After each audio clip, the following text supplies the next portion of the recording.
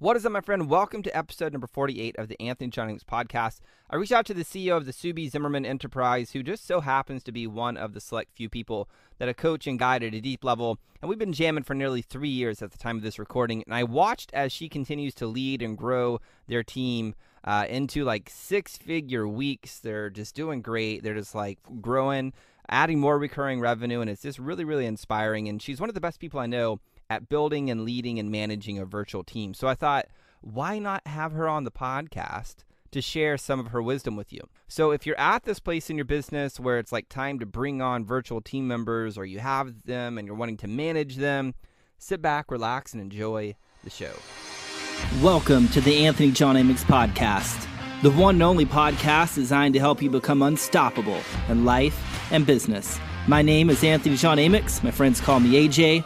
And my goal with this podcast is to help you remember who you truly are so you can maintain your center in the chaos, embody your potential, and unlock freedom in your life and business. That being said, let's get into today's show. All right, welcome back. If you're a big fan of what we talk about on this podcast every single week, then you absolutely cannot miss being a part of my Facebook community called Shift 101. Every single week, I deliver more free training on how to destroy mental blocks, embody your greatest potential, and unlock riches in your life and business, and it's 100% free to join. All you have to do is go over to ajamix.com/community and hit that little join button. That's it. So head on over to ajamix.com/community to get access to all of the free training inside that community, and also to connect with nearly 300 other amazing people who are committed to creating their version of freedom. Now, let me tell you a little bit about today's guest. She's, number one, a freaking rock star. She's the magic behind Subi Zimmerman, the Instagram expert. You may remember her from episode number 12. Sue's all about teaching small business owners how to become and continue to be the go-to authority in their industry by using Instagram marketing strategies to establish and grow an engaged Instagram following that actually converts into sales. And Morgan is the CEO of Sue's company and is responsible for leading and managing the entire team, from hiring, firing, creating processes, coming up with strategies, setting goals. I mean, pretty much everything it comes to running the business. And they call her the Morganizer because she's so good at organizing things into structures and leading the team. Now, if that's not cool enough, she's also super young. Like, she's been helping Sue grow the business since she was in college. So if you currently have a virtual team to manage, or if you're thinking about creating one, you're going to be able to glean a lot of wisdom from Morgan. So with that being said, let's bring her on to the podcast. Morgan, welcome to the podcast. I don't know why I said podcast, but whatever. It is what it is. Thank you. Thank you. So I'm excited to have this conversation with you specifically today. But before we do that, can you believe it's been nearly 3 years since you and I have been working together and your whole team? 3 years? Almost. I know. It's It's crazy. wild. It's Thank crazy. goodness. We covered a lot in 3 years. Yes, we have. So today we're going to talk about how to manage a virtual team. I can't think of anybody else that would be better fit to talk about this topic than you. But before we do that, I want to kind of hear a little bit about how you learned to manage a virtual team, because I'm pretty sure you didn't go to school, you didn't read some type of book to learn how to manage a virtual team. You weren't birthed into the world already knowing how to manage a virtual team. So what's been that journey? How'd you come to learn how to do this? It's funny that you say you didn't go to school for it and weren't birthed into the world to it, because that's what my whole team would say, is that it's kind of a natural thing of mine, which I'm grateful that they believe that. I fell into online business and are running a virtual business accidentally. I did go to school for management. So my background is in systems engineering and engineering management. So the project management, communication, presentation kind of part of this, I did go to school for. But in online business in general, it just kind of happened to me. So I'm sure that you've shared in the intro that I work with Subi Zimmerman. We teach Instagram marketing to small business owners. And we started a little more than 7 years ago. And I started as Sue's kind of assistant, right hand, and slowly through, a lot of experience, I've built up this team. Now I manage anywhere from 11 to 13 people in a given day. And yeah, we're doing great. We serve thousands of students online. How old were you when you started? 20. Yeah. Because you started when you're in Yeah, college, like you were working out of your dorm room and stuff, or I your apartment or did. whatever you were Yes. in. Yes, we started the business when I was a junior in college, and basically did full-time school and worked for the business as much as I could outside of that. Summers, weekends, whatever we could do. Nice. So what was that pivot point for you where you were like, look, me and Sue can't do this any longer by ourselves. Like we got to find some help. Like what was that pivot point for you guys? Well, it's funny because our first hire was actually meant to help me get some of the admin work off my back, which like it's just silly now when I'm responsible for like the whole business's strategy and producing all of our education products and things like that and running our team, that I was just looking for someone to help me book flights. Like we were we had too much on our plate. And so anyone helping with Sue's schedule, because Sue was speaking a lot, we were traveling to a lot of conferences, is what I needed. So the first kind of pivot point was I can't do all of this alone, and I can't be working on the things that would really move the needle if I am sorting through flight times. Makes That's how it perfect started. sense. And Yeah. so did you guys bring on the admin person, or did that person morph into something different? They completely different. It's not where we ended up at all, but it's certainly what the first ask was the way that Morgan is kind of a jack of all trades, which as any entrepreneur knows is what you kind of have to wear all these different hats. Could you kind of come in and help? Can you pick up whatever it is that we need you to juggle? So that's how it started. Why do you think learning to manage a virtual team has been important for your life and the business that you're leading?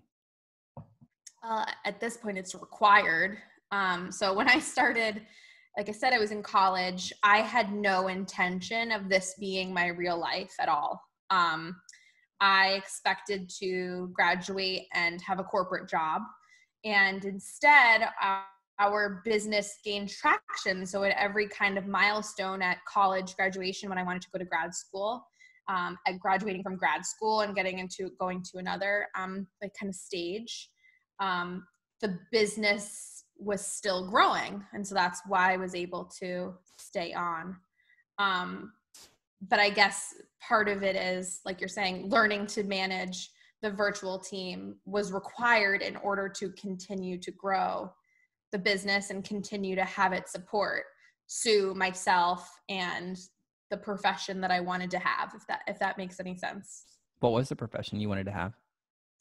Well, now I don't even know, but I wanted a real job where I felt important and I made good money. And turns out I have that while wearing pajamas. So Awesome. We're all good. Nice. Nice. Now, I think a lot of people, they hear the word virtual team, they think like outsourcing to the Philippines or outsourcing to some other country. Sure. Yet I have a little bit inside look at your guys' business, and you guys really aren't really doing that. You guys are doing something different. You're hiring people stateside. So why did you choose to go that path rather than a different path? Well, the first thing is, and of course, I want to caveat it with, I only can speak to my own experience. So if you are winning at having a outsourced team out of the country, then congrats. I'm happy for you.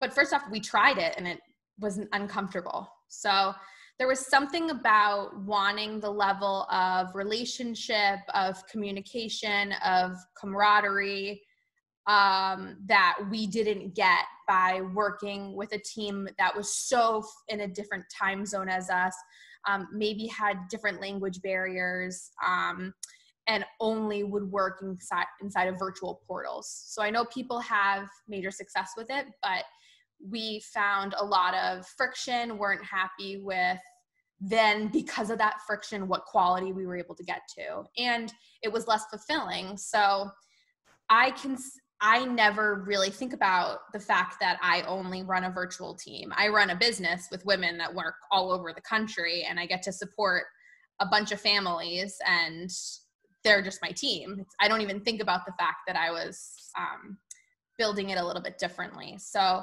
I think we really like to support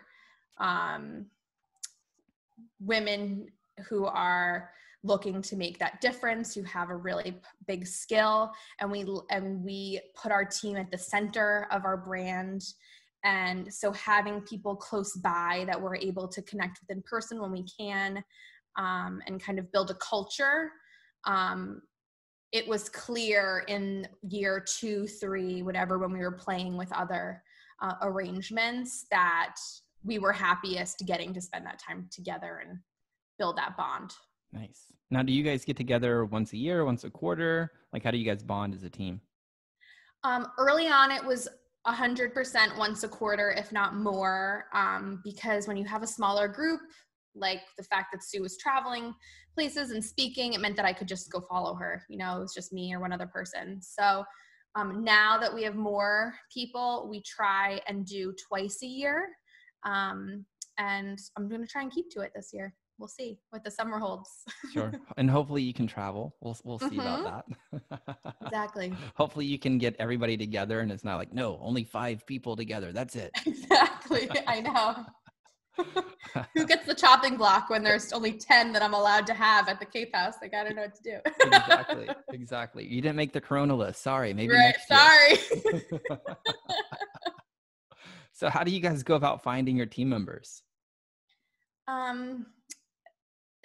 I was talking to someone yesterday about what my next hire would be, actually.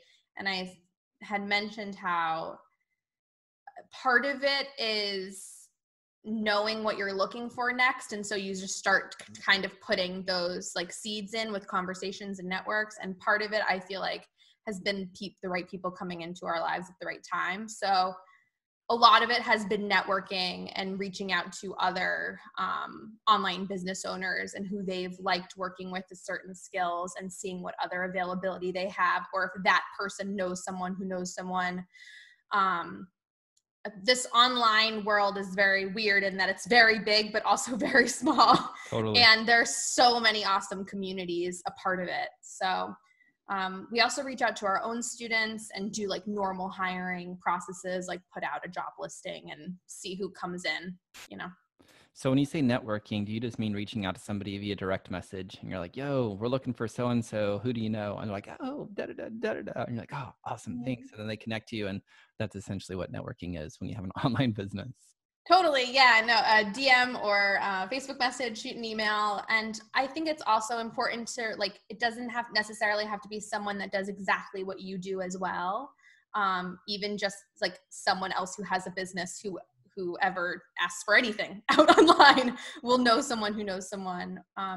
The other thing that, because we get asked so much, like, Sue, how do you get a Morgan? The answer is because I need a Morgan. And I mean, I was 20 years old. I knew nothing about this. I wasn't like internet marketing, didn't know how to run a 6-figure launch, I didn't know any of those things.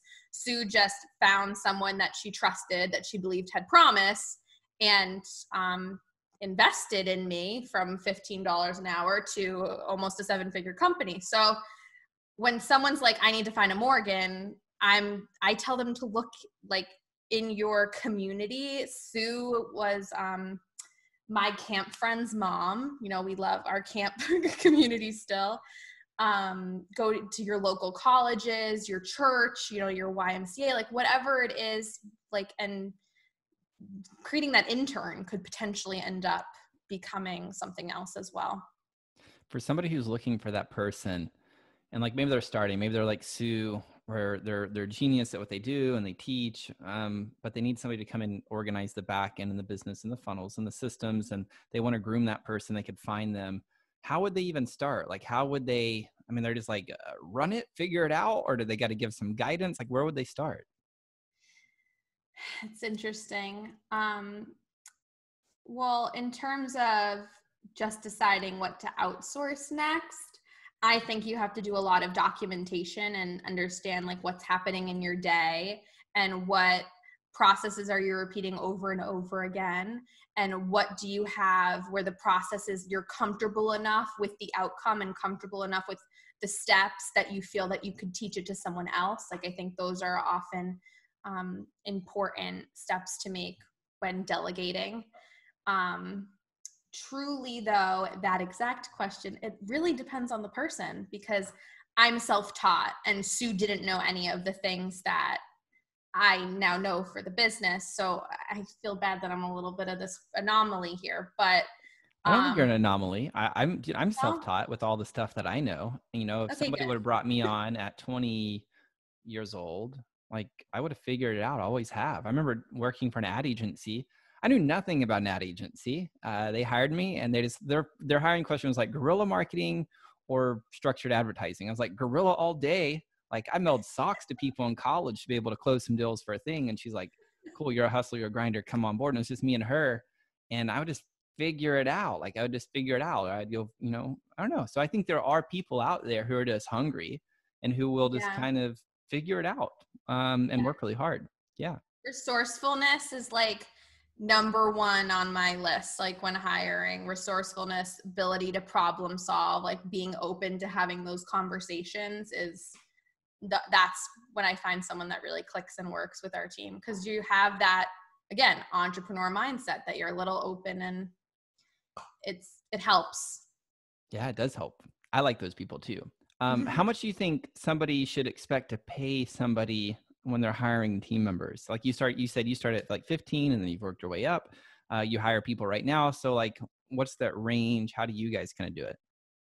It's interesting because I think it depends on a couple of things. I think it depends on the task, their skill and experience in it, and how important getting that thing done right now is to you. So, and then on top of that, what is the current market value of that, and how much competition is out there for that person to get hired by someone else and not get to work with you? So it's a lot. I mean, I can like shout out numbers in terms of like VA versus this automation, but for me, it has been, I think it's important to consider, especially like if you're someone who does consulting and price yourself, you know, you're not paying for my hour of work. You're paying for the fact that I've been doing this for 5 years and do it in half the time that you would be able to do it. So it's a big question. So you just like Google, you go find kind of what the average wage is, have, you know, once you have an interview and find the person, then just kind of negotiate win-win for them essentially. And then from there, just if you like them, create a plan for growth and them kind of staying, to use Jim Collins' kind of an illustration, them staying on the bus and being in the right seat and really enjoying being part of the culture. Yeah. Yeah, I mean, exactly. So, I mean, we do a lot of research around like what we would expect that title to be, and then what on like glassdoor.com or whatever, those resources where the employees all talk, like what's the average salary for that in your zip code, and then playing with like how much more flexibility or how many different responsibilities would be from that job title. But it's really important what you said about making sure someone feels like there's a win-win, because it sets the stage for your entire relationship. And I mean, my management style is always to err on being more generous and more giving to my team. I love bonuses and presents, and maybe it's because it's also my love language, but your team is now to me, now that I have this big operation, it's everything that I have people that I trust to do what needs to get done. And so like, I guess one of my main things is creating that loyalty, so that like if you're taking care of well by me, then you don't want to go somewhere else. And it's a good thing, you know, so. Yeah. What tools do you really enjoy using to manage the team? Gosh, every tool in the book, right? We use Zoom, you know, to video conference. Our business lives on Slack. Thank goodness when that came around, coming out of the inbox is great. We use Trello, which is a project management tool that we can talk about a little bit. Loom.com is really easy, like video tutorials. I think it's really useful when you can hear someone's voice as much as possible, especially when like that relationship and their motivation to get done what you need to get done and do it at a high level is so important.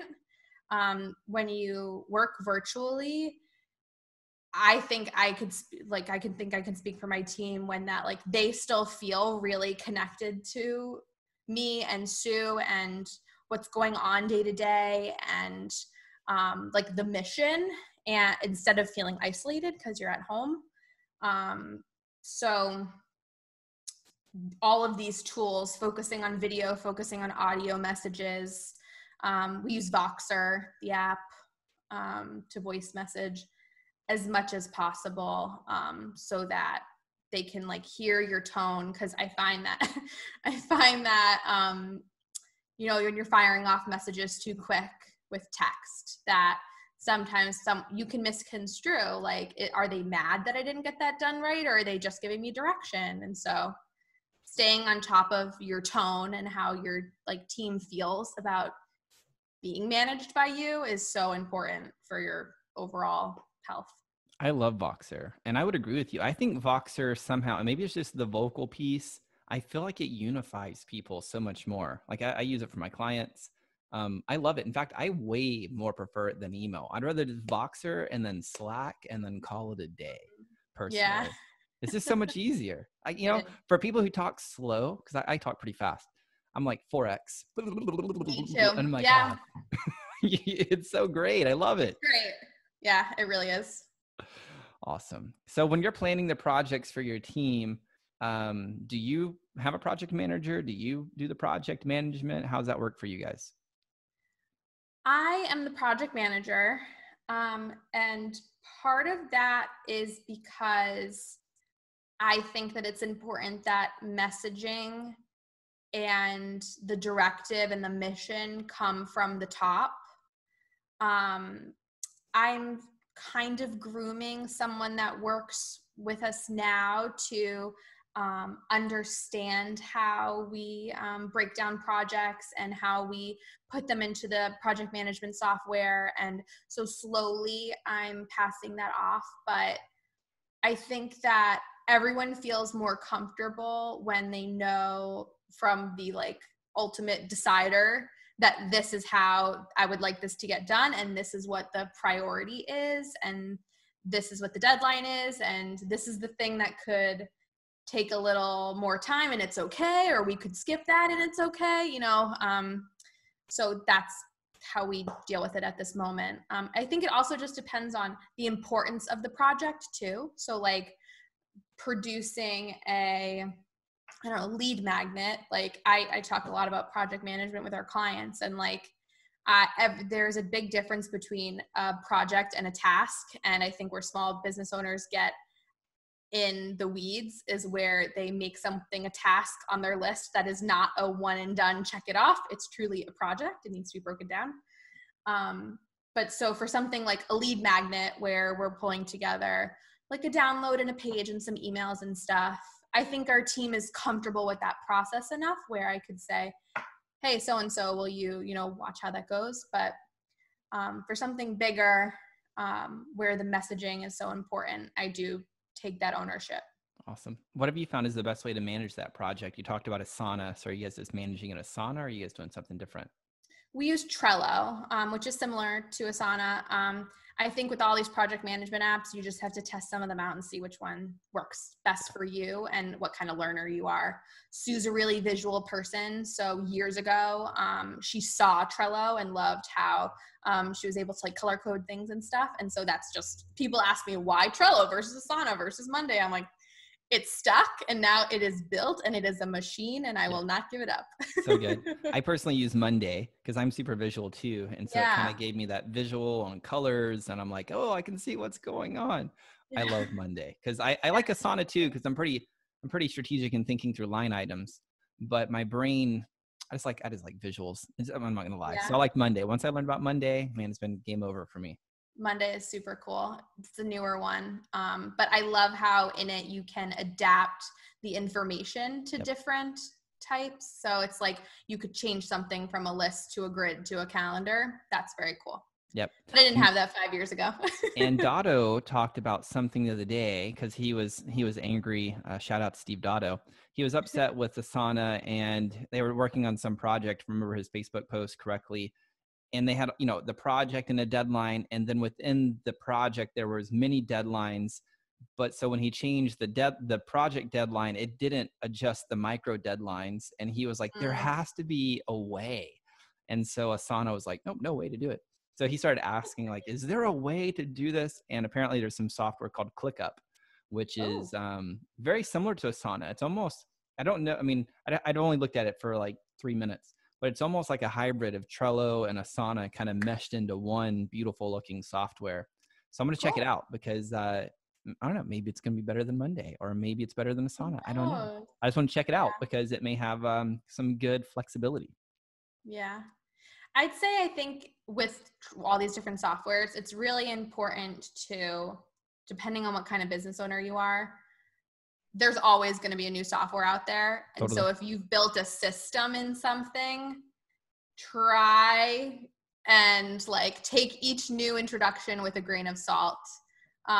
Because I just know that you can waste so much time moving from one to the other. I know you do it for research. It's not like you're going to move your entire business to this platform and then in 2 weeks spend your time doing that. No. But I do know my clients can get like overwhelmed. Totally. The other system that I like using too is like old school, just Google Sheets. And for me, you mentioned Loom. I use Vidyard, same thing, just different piece of software, Chrome little browser plugin thing. And so I just have like, even for this podcast, like everything that has to be done from the very beginning of planning it out all the way to the end, like each step of the piece of the puzzle. And I just create little Loom videos or little Vidyard videos of each little step. When somebody has a question like, well, how to do this? I just go do it, record myself doing it, drop it in there, and then boom, the system's created. And I think a lot of people listening to this, like, okay, I have to sit down and think through all of this and create. And no, and you and I've had this conversation offline many times. You just kind of do it as you go. Like, you know, you bring somebody on, you have them do some things. Or like, how do I do that? You're like, I never even thought about that. Let me add that one to the list. Let me go create you a little video. Now you know how to do it. Thank you so much. And you're just building the systems on the fly. And once I understood that for myself, that was a big game changer for creating like systems and processes. And I think so many people make this mistake because they think it's some holy grail arrival place to systematizing a business. And it's really not. It's just kind of enjoying the journey of it and just kind of creating it as you go. It seems to be the easiest thing to do. Have you found that to be true for you too? I agree. Yeah, I know process documentation is so important, especially if you're growing fast and you're finding that you're needing to introduce more and more people into your systems. But like you said, I do or did so much of it, I want to say like 2 years ago, really on the fly, just by noticing like, okay, I'm creating this to-do list again. This is a thing I did 2 weeks ago. Yep. What were the 5 things again? Okay, let me file that away in a Google document. Okay, now I have this whole Google document. That's all the things that I did to build this landing page and put this thing in Google Analytics and whatever. And now I'm able to easily pass it off. So good. The other thing that I've liked for systems, at least for coaches, course creators, has been James Wedmore's Business by Design program. It's been brilliant. And it's full of processes. They use Process Street, I believe, is a piece of software. And so he's created like all of the systems, the processes, and you just click a little button and suck it into Process Street and it's all there rather than having to create it from scratch. And again, it's really for coaches and course creators and people in the online space. But that's a nice little hack if you don't mind spending the money for it. It's been brilliant. I've really enjoyed it. I love it. Yeah. We use Entreport. It's a CRM, and they have pre-built campaigns and you can share your campaigns. Yep. And so like we have high-end coaching clients. Our program's called Ready, Set, Grand Pro. And I help them not only with Instagram, but like this automation stuff. And we were recently talking about, what if we built campaigns for them and just sent them the link and they clicked the button and it showed up in their account? It's like, that's next. That would be so game changing. It is a game changer. And it's such a brilliant add-on in value. And Wedmore has kind of done that for the launch piece by just giving people, here's the steps for a webinar launch. Here's the steps for this type of strategy or this type of strategy, which you guys are doing specifically for what you've seen that works. And I think it's great. Now, for those listening, like, I'm going to go join Pro. I would actually recommend you go join Pro. I think that'd be a great move for you. And also, the thing that makes those processes work is like inserting your messaging, which you cannot get from any other program. Nobody can do that for you. Like, you have to insert you into the process for it to work.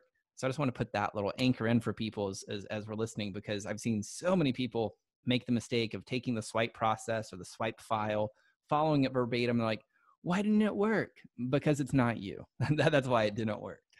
Please, please, please hear this, guys. It's so important because, I mean, I've been working with online business owners, people looking to like you're saying, educators, creators, and the secret sauce really is the authenticity, even though that word is so overused. It's the truth, and your audience can smell it all over you when you're not saying what actually like is true to you. And there's so many ways to adapt a strategy that's worked and put your spin on it. It's so true. Yeah. So how do you go about setting goals for the team? How do you go about tracking those goals for the team? There's a couple of things that are kind of ritualistic at this point. There's yearly and quarterly planning that happens. This is like probably my 4th year of building out a full year financial plan and then checking in on it each quarter. Almost like when your bookkeeper checks in with you, to reconcile stuff. And a small business is so different than a corporation in that the plan that I had in January could be completely different in March and completely different in April, and you just have no idea. But at least I had the plan to follow and track and see what changed. So I'd say those check-ins, building out your plan for the year and doing it quarterly and reflecting back and doing the financial analysis is really important. I also set weekly goals for my team. So we have a channel in Slack. It's just called Goals. And every week I give the entire team an update on sales, if there's a certain promotion going on, and our priorities as a group. And sometimes your priorities are the same every week, but it's really good to be reminded what's important because there's so much other stuff that can distract you, whether or not it's personally, professionally, whatever. So I send out the priorities and break down the status of certain projects that we're working on. So the whole team, whether or not it's our graphic designer or Sue, that I'm managing for her, is able to say, see that our Ready, Set, Graham students and our pro students are number one. How did it go last week? Let's go check in with them. Like, we're talking about things that should be pillars of your business, but it's a goal every week that we, hit that standing. So, weekly, quarterly, yearly. I do use a lot of spreadsheets, Google spreadsheets. I get as much data as I can get my hands on. We set up UTM tracking in Google Analytics. I don't know, probably 5 years ago. It was when Sue had 7 Instagram accounts. And I was like, something has to be happening here. And the only way to make any decisions is by the numbers. I mean, you can go by your feeling but if you go by your feeling as a creator, you're like, I need all these things. I must, I must create more, right? So totally. UTM tracking inside of Google Analytics was originally meant for like ad tracking, like pay-per-click, but now you can, as long as you use the link that's set for that specific platform, only in that platform, you'll get some pretty good data of understanding how your strategies are working across social platforms, across a group of emails, in certain places on your website. And so we use those every launch, and we also have like kind of standing ones that I'm able to go and see. Like, we have this free download, the strategy guide, and I'll be able to check and say, so for the last 3 months, most of the strategy guide leads actually came from YouTube, even though we paid for this advertisement or did this webinar or whatever. And so it just kind of helps you prioritize how much you should be working on, especially in online business when you feel like you have to be on every single platform. we have scaled larger than we probably thought possible, and will continue to, by getting rid of more platforms and just focusing on Instagram and Facebook and our email list, because you're not trying to be everything to everyone. That makes sense? Yeah, it makes perfect sense. I'm so glad you said that, because I think so many people do think they have to be everywhere. And I know that's something we've worked on a lot, because you guys had a large Facebook group and I was like, kill it. You're like, build the Facebook group. Check the links. It's not bringing you shit. Goodbye, Facebook group. Oh, it's so funny. I love killing things. It's great. I want to go back to the idea of yearly goals, quarterly goals, small business owners being flexible, because I think people could read a book like Scaling Up, which is a wonderful book to understand yearly planning and setting your quarterly rocks and then breaking that down. So how do you find that balance between setting the plan and then being flexible and adjustable, because life happens, shit happens?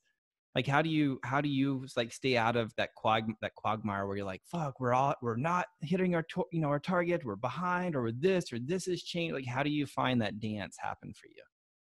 I think so much of it is about mindset and about having processes that you depend on and knowing your purpose and knowing what to do each day. So, I mean, a couple of books that really put it like in perspective for me was Essentialism and 12-Week Year. And Essentialism basically talks to you about like getting rid of as much as possible and only doing what is essential. And 12-Week Year talks to you about running your business as if the quarter is the year instead of the year, so that you don't fall into so many lulls. Yep. But I think that the moment that we both Sue and I are almost always on the same page about something a team member needs and about like this next idea and what to do about it. And I think it's because we block out noise and competition and don't spend time looking at things that will upset us or take us off track. Awesome. And because we're so confident in the processes that we do have, so if we didn't take that random shiny object and take it off, like, would we still be good? Are we still happy with what we're doing today? Okay, so if we are, then so what do we think about that shiny thing? Do we want to do it or not? What do we think? Okay, yes, no. How do we bring, you know what I mean? So so much of it has to do with getting over the distraction of seeing what other people are doing and the jealousy of other people's businesses and concern over not being good enough, and instead considering that, having that peace with your business and your mission and who you help, and be proud of the products that you create, which then make new opportunities and more interesting things, something to play out. Also, if you have all of this documented, you make a duplicate of the sheet that you were creating and you say, well, what if I didn't do that? And what if I did shift it? And what does that look like 3 months from now or 6 months from now? You can make a calculated choice. Awesome. How much time do you set aside each week to kind of plan those weekly goals? I'd say it depends on the week, but no more than an hour or two, really. Awesome. On a Monday, because I'm able to go in and assess everything and then do that goals post for everyone. But then to do it with it quarterly or do it yearly, you set aside a day or two. Perfect. Now, do you do like team member reviews or anything with your team? Yeah. We are about to do it twice a year, did it once a year, but like we just talked about how things can change so rapidly. I want to give people more opportunities to communicate about what they need, not let time fly by. Does that make sense? Yeah. So you're using the reviews, if I'm hearing you correctly, for them to be able to communicate to you what they would like to feel changed, rather than you communicating to them what you would like them to change. A little bit of both. One, I don't let things sit for that long. So if I need something to change, it's changing now. So I don't need to wait for a review in order to have that conversation, because we're all so I'd say happy to be there and proud of our work, that we all have that same goal to improve something if there's a problem. And so we very easily could hop on a box and resolve it in a half an hour. So we do give, we review the things that, like the top things that we are like super proud of, and any suggested changes if we need it. But then there is an open spot specifically to hear how the team member felt about what things are going, and also, like you talked about a little bit earlier, like what is the path that they see themselves taking in the business, and like does that align with us and what we need. So a little bit of both. What are some of the biggest mistakes that you've seen people make when it comes to managing virtual team, or what are some of the big mistakes that you've made when managing a virtual team? I love this question, and I have a couple, but I'm sure I have so many. The first thing is to not take too many excuses because you think someone is irreplaceable, because no one is irreplaceable. So good. I'm not irreplaceable. You're not So irreplaceable. So good. And, you know, that can come as a coach, as a consultant, as you and I are, but also with team members. And so we've definitely made the mistake of hanging on to people too long, thinking that they're the magic or thinking that they're the secret sauce. And you really have to take your emotions out of it and consider things pragmatically when you're at that point, because the truth is you really do not know what's possible when you take that off of your shoulders. And so you gotta try. So I would say, like, consider how much your emotions are carrying, what decisions that you're making, because it's business, it's not personal. Another thing would be, I've taking too much of a hands-off approach with management, I think can lead to errors that are so unintentional. And so, like I said, messaging leadership has to come from the top. And so if I ever kind of was like, they can handle that, or I'm not going to build out the project plan, or they don't need the reference document that explains it, that's lazy on my part, because something that takes me 1 hour would help my team stay on track for 2 weeks, 3 weeks. So I'd say there's such a balance between making sure that you have that open level of communication and that you're truly delegating so that you can focus on your business scaling, but also that you're not too hands off, that things get lost and then everyone's upset. It's no fun. Now, if you could go back in time and give your younger self some wisdom that would help the young Morgan collapse some time and generate the results faster, what would you tell her?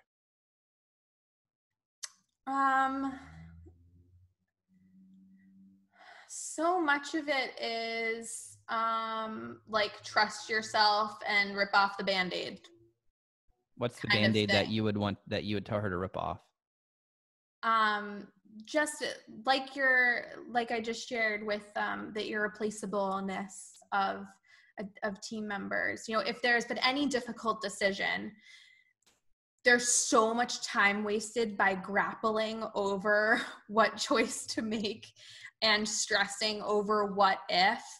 And so if you pull off that Band-Aid and you see what happens, as long as you are making decisions in integrity and you're like being truthful and honest with the choices that you're making, and if you want to leave a door open, leave it open, you know, but pull off the Band-Aid instead of wasting your time over it.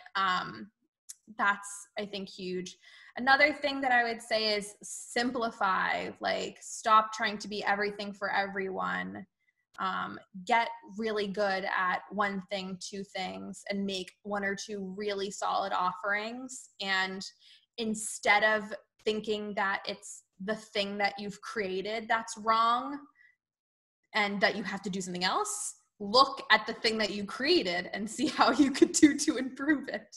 Awesome. Because that has been the biggest game changer for us. We're making more money with less products than ever before. It's really it's way easier on you. You don't have to maintain all these different products. Like, come on. Yeah, and it kind of simplifies the whole business model, simplifies the processes and the systems and the hiring and the mental bandwidth and all of that. Exactly. Awesome. Exactly. So if somebody takes your advice today, what do you know is possible for them? Gosh, anything you want, really. I know, gosh, I'm sorry. Woo-woo here. Literally anything that you want to create. If I've learned anything from AJ. It's just true. I mean, when I was 20, this is exactly what I wanted. When I was 23, I never thought it was possible. So you just have to like stay the course, stay committed. There are so many people in this industry that are on their second and third job from when we met them 7 years ago. And instead we stayed committed, and you can create what you want, for real. Like I'm so excited by the numbers I'm running and the team that I get to support, and like what we're planning for 2021 and 2022. And it's like, sorry, what year, huh?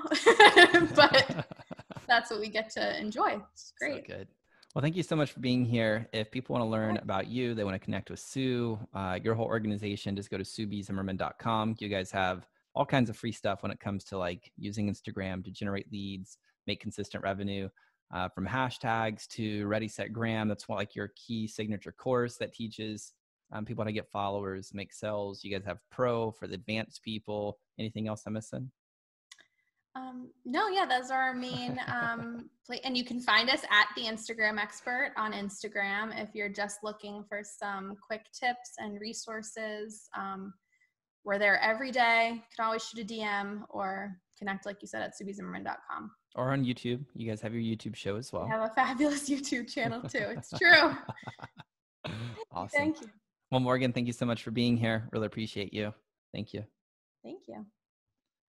Well, there you have it, my friend, the amazing Morgan Sutton. She's so freaking smart. It like blows my mind. I hope this episode has served you. I know it has me because like I'm in the middle of continuing to create processes and learning to lead my team strategically. And so this was like just full of some really good wisdom that I can implement personally. So I feel like we covered a lot of ground here. Hope it served you. But before I let you go, I just want to give you a quick reminder that I'm posting all sorts of great stuff over on Facebook to help you have more peace, power, and profits. So please go connect with me on Facebook at www.facebook.com/AJAmix. So go check that out when you're done with this podcast. Thank you so much for being here. Until next time, my friend, I'm out. Peace. Well, that's all I've got for this episode of the Anthony John Amix podcast, but we have plenty more to help you become unstoppable in life and business. So head on over to ajamix.com for exclusive resources, information, and tools to help you break through to a new level of freedom, purpose, and success. I look forward to having you back for the next episode. Bye for now.